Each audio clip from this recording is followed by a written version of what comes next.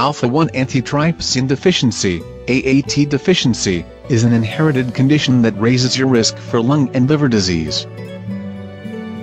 Alpha-1 antitrypsin, AAT, is a protein that protects the lungs.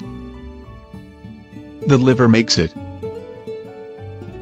If the AAT proteins aren't the right shape, they get stuck in the liver cells and can't reach the lungs.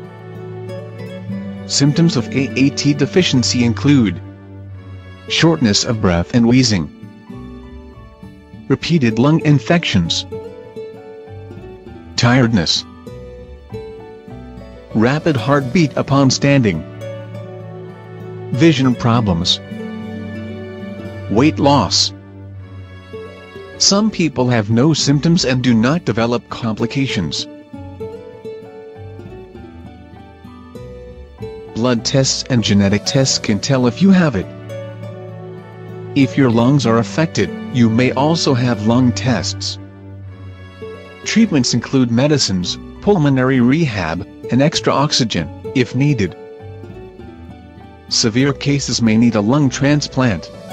Not smoking can prevent or delay lung symptoms.